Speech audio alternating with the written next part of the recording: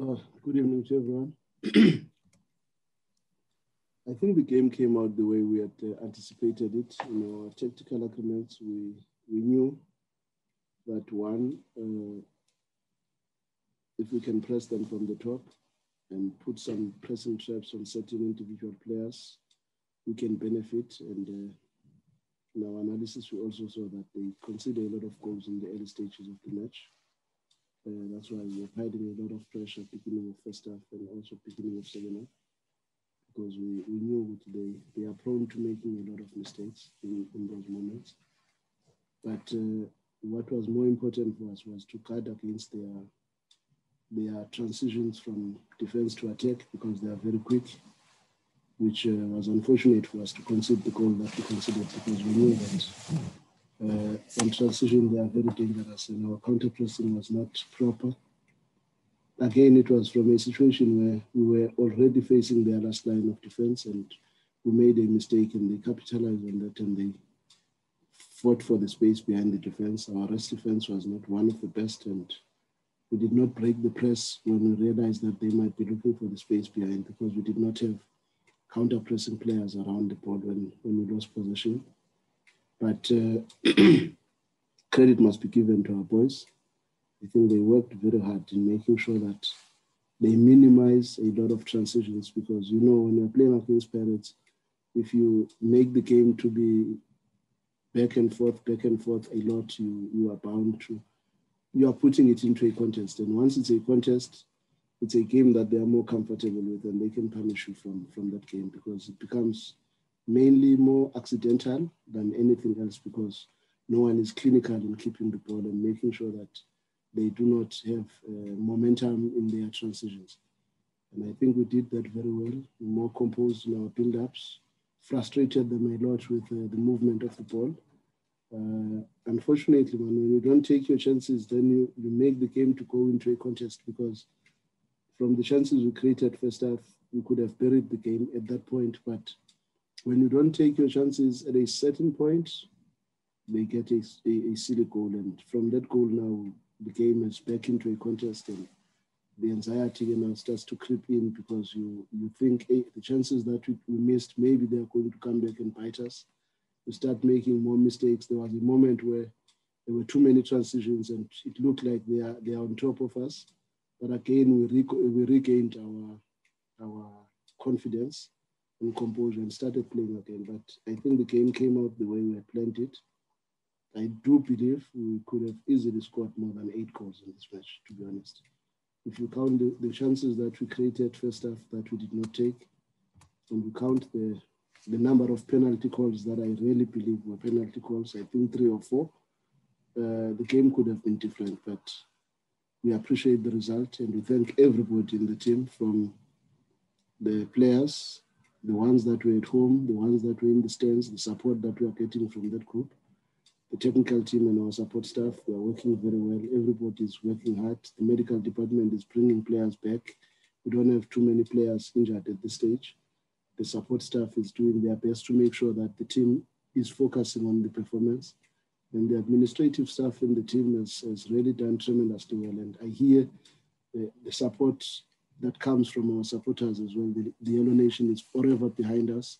It's a little bit tough for them, because they are not able to come and watch the team. But I think everything is coming together, and we must also thank our president and the board for affording us the opportunity to work in this club and supporting us with the resources that we have, because not many teams would have substitutes like Shompu Kikane, substitute like, let's say, the Kapinga coming into the match at a later stage. So that is a proper teamwork, where all departments are really coming together in making the team to look good, and I really appreciate that. Coaches that I work with, they are working very hard. Our analysts, they are really giving their best. I even made mention of Coach Wendell, the goalkeeper coach, today with Marcus, because our goalkeepers have really done very well. And we never really give credit at times to these people, but it's important that we must always acknowledge everyone from the team, because everybody is really pulling together and it's looking good. Good evening, Coach, and congratulations on the win. Coach, looking at, some of the performances that you've put out in the Nedbank Cup, would you rate this as the most clinical performance against the top team? I wouldn't really say it was the most clinical, but what becomes more interesting to me at this stage is the confidence and the composure and maybe a stronger conviction from our team to play the type of football that we want to play. Because at times you would have panic buttons, and as a supporter or somebody who is sitting at home, you'd be scared and say, hey, these people, what are they doing? Why they are trying to play from the back? And we are trying to make sure that we minimize the mistakes and the accidents of the ball coming back, because on transition, the opponents are very dangerous. The team is growing in stature, but the fact of the matter is we have performed very well. Even against Stellenbosch, we had a very good performance. And the game against Polokwane, you can say whatever I want to say, but for me, that was the most clinical performance that we gave, because we wanted to finish the game early, and we finished the game early. First half, in the first 30 minutes, we're already leading 4-0, and that is what, when you are having a program like ours, you should consider as very clinical, but take nothing away from the performance of today. Everybody worked very hard. Our players are respecting our tactical agreements, and they are doing very well to make sure that whatever that we put in place and as a plan or a strategy for the match, they try their level best to attach themselves to it. And that, as a coach, is always encouraging. Coach, congrats on the win. Coach, I just wanted to find out, obviously, from a neutral point of view, the first half was quite entertaining, but second half, Sundowns, from a Sundowns perspective, the game, you took it up a gear. I'm just keen to hear what exactly changed, because, I mean, as I said, the first half was still quite entertaining, but it just seemed like Sundowns were just on another planet in the second half. Yeah, man, the challenge that maybe the goal that we considered made us to respect the game, because at times players tend to forget what the game is all about. We had made them aware of the challenges of losing possession, of not playing into areas where there's less possibilities of transitions or counterattacks, trying to go into the wide channels, finding Tapelo a little bit more, finding Modiba a little bit more, instead of trying to go into the traffic. And I think that's how we managed to score the goals that we scored second half, because we started to use our width a little bit more, and they tried to play with a back five at some point, with Hoto playing as a wing back on one side and Mark on the opposite side. Then it gave us a little bit more chance to play in between, on the outside of their central midfielders in the half spaces, with Mngqithi and Lebu, with River responsible for the switches from either side. And that quality is very hard to come by, where you've got a midfielder that can easily play with the left and find the right back, and he can also easily play with the right and find the left back. It makes our job easy, more especially when we play against a low block. And I think that's where the goals came from, and maybe a little bit more patience and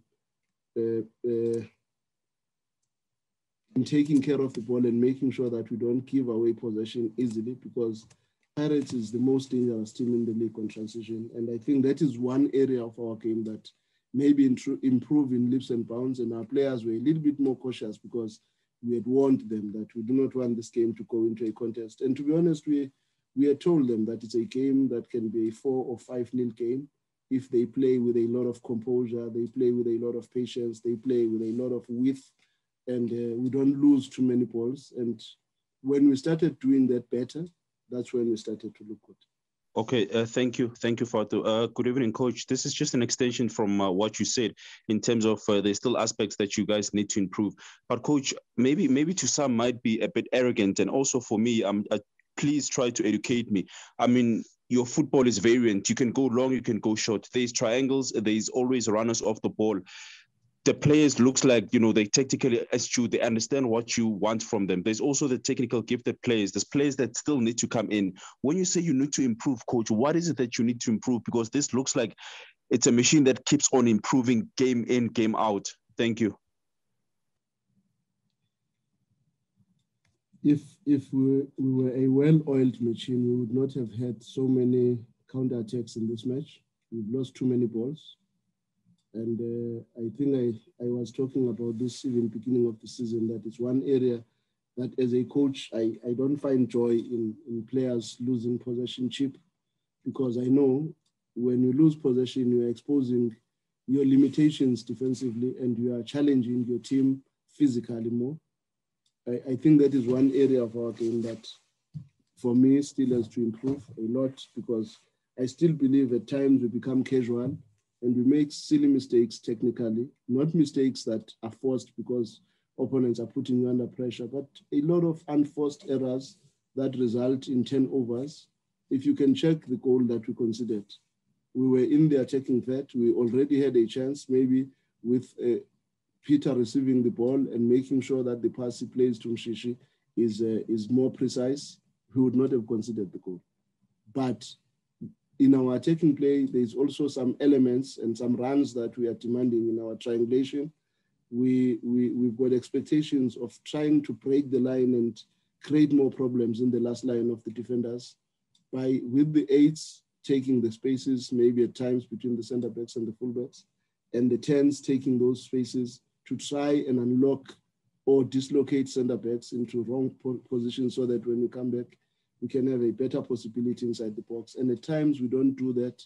We are prone to playing fit even when there are possibilities to try and make life a little bit difficult for the opponents and to force their last line to be caught in wrong defensive positions. There's still so much. And again, we are not shrewd enough. This is the same team that created so many chances against Chippa on Monday, but how many goals did we score? We struggled to score as many goals as we could. So there will always be elements of our game that must improve. And remember, we are also using these games as a preparation for Champions League. And we are a very unfortunate team, to be honest, at times, because if you check Black Leopards that we played against, they had one chance, the one-shot at goal, and they managed to salvage a draw out of nothing. Tina, we make so many mistakes and miss so many chances, but people have got a tendency of getting one chance and scoring. Cheaper midweek, they got one chance and scored. So it's always going to be important for us to stay more focused, because for whatever reason, teams that we play against don't miss as much as we miss. And that creates a lot of problems for us. Okay, question coach will be that you are playing a TTM on Sunday. The team unpredictable. At the same time, you are fighting for the league. Singakubona mhlawumbe uphumuza amanye ama-players for this match for igame elandelayo league, since nakhona league futhi uqhwakele, then ngiyathemba ukuthi ufuna nokuyithatha. I do not think we will rest any player for these coming matches.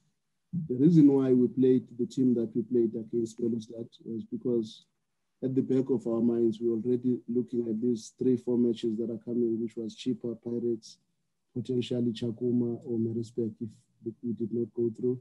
And also after that, a possibility of going to AmaZulu. And so that's why we took a risk of not playing most of our key players, because we thought we could still get something from that match without most of the players that have been playing regularly. So we believe the group that we have, it is very important for them to really give their best shot in the next 5 matches, because the next 5 matches can be very critical. Maybe they can even decide our season. So we will not be hoping to rest anyone. I don't think we can think like that now. All these matches are very important to us. Coach, obviously looking forward to the game against TTM. Do you anticipate maybe TTM will be a bit more of a tight affair, having just beaten Pirates 4-1? Not many teams can beat Pirates 4-1.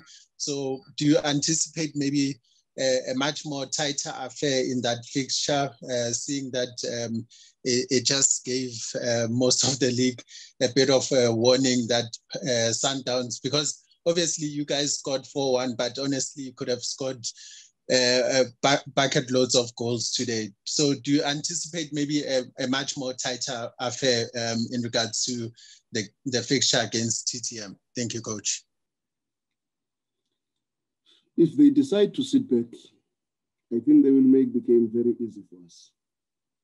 We played against them and they started that habit of going backwards, and it gave us a chance to be able to punish them. If I was them, I would take the game to Sundowns, because you have nothing to lose. And I think their coaches are aware that when you're playing Sundowns, you better give it your best shot. And for me, the best advice I can give to any team at this stage is why sit back? Because even Pirates tried to sit back and played with 5 second half, and that's when they considered a lot of goals when they played with 5 at the back. So the only thing I can tell you is that TTM is one of the most awkward teams in the league. I believe they've got some very interesting attacking players. It's unfortunate that they are a new team and nobody would give them as much respect. And maybe now they have not found their feet because there's been a lot happening within their team. But in terms of playing personnel, they've got some very, very dangerous players. And we know for a fact that if they can come and turn it on and want to come at us, we will really have a lot of problems. But it's up to them what they decide on the day. But if I was in their space, I would say I've got nothing to lose. Let me go all out and go to Sundowns toe to toe. Maybe there's something you can get out of that, because when you are sitting back, you concede goals without playing. It does not help the image of the club. And I think their coaches are smart enough to consider really coming and pressing us from the top and really giving it a shot. And it's a cup match for that measure. They know they've got nothing to lose. So it's not going to be an easy game for us. I can tell you now. Even the last match that we played against them was not easy. And I'm even scared of them if they come to us, to be honest, because I know how dangerous they can be. Thanks, Fatu. Coach, I know you've spoken about how you don't like losing. As defending champions of this of the Nedbank Cup, how much do you guys not want to give this trophy back? We don't want to give any match away. It's never really looking at the trophy, looking at anything. I wish you can see the whole technical team when we're playing a friendly and we are not playing well, because I'm fortunate to be working with the coaches that also have the mentality that I have, because we all don't like to lose matches. And be it it's a cup match, be it it's Nedbank Cup or what, we just don't want to lose. And we will always give our best shot in every game. And I do not want to create an impression as if there is something that we say differently to the players on a particular match. We always want to win a match. That is why we always put specific tactical agreements as to what we think the opponents are strong at, what are our opportunities there, what we think are the threats, and what is it that we need to do to try and exploit some of the challenges that the team might have. And we put that for every match, because it's very important for us to know every player within the team that we are going to play against. And we work very hard in that space. And I really want to give credit to all the guys that are working. Coach Tsapang from Sokala Duma. I mean, we've seen glimpses of brilliance from Kapinga. I just wanted to check from you in terms of him breaking into that starting lineup. Is he in any way close? Just what more does he need? Maybe I know the quality that's already there with guys like Zwane, Serino, but just what more does he perhaps need to break into that starting lineup and play there regularly? To be honest with you, the boy is very close. He's working very hard in his offensive game. But one area that we fight with him a lot, but he's improving, and I'm saying this with all the humility. He's improving a lot in his defensive play. He never used to understand the value of counter-pressing. He never knew the value of maybe pressing from the top and working very hard to regain possession. And our team is a very high-octane team. We put a lot of effort and energy in making sure that we, as part of our team personality, we want to dominate the ball. We want all the stats in possession to favor us, in terms of penetration to favor us. We want to dominate the field. That is jewels, one, everything. We want to make sure that we dominate in all these aspects. And offensively, Kapinga probably is one of the top players that we can have. But his defensive game still needs some attention. But at the moment, he is very, very close to break into the first team. And if he has not broken, to be honest, because we gave him a game against Polokwane City to start, and he performed tremendously, scored some very good goals, and unfortunately got injured. He had a hamstring after that. which is what has derailed him again to go and go back to the tube, because it's very difficult at Sundowns to just walk into the team. Look at us now.